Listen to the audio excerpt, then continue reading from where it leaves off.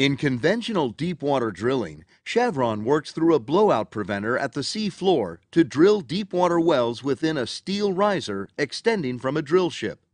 Drilling mud is pumped down a rotating drill pipe to lubricate the drill bit and carry the rock cuttings back up within the riser. But the mud's weight makes the riser's inside pressure nearly twice that of the deep ocean.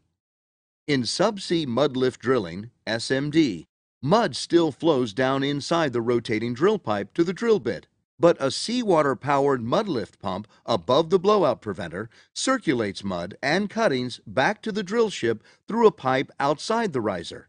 We fill the riser with a seawater-like fluid, so the riser pressure matches the ocean pressure, simplifying the challenge of dealing with fluctuating pressures from the fields under the sea floor.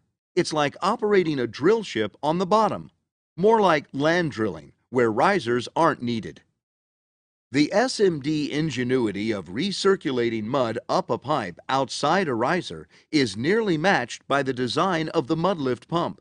To make it work, the drill ship sends seawater down a pipe to the pump, where it pulses over a diaphragm like a kid bouncing on a trampoline, pushing the mud back up its own pipe to the drill ship.